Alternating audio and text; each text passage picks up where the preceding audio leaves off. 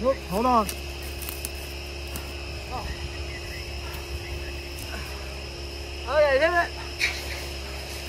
Just kind of missed it on there. There you go. There you go. So what does the foam do?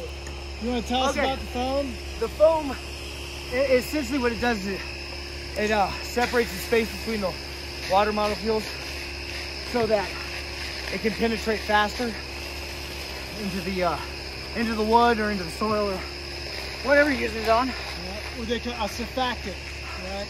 Right. Yeah. And so your rig here is a compressed air foam system? Yes. CAFS? That's right. What it does is we take the regular foam that everybody uses and in their mixture, and then it adds the compressed air to give it this consistency, which allows it can cling underneath and soak into the wood from underneath, whereas water would just run off. And even with water with foam by itself doesn't do as well as this does. Because as you can see, we can make it like shaving cream. It'll stick to anything.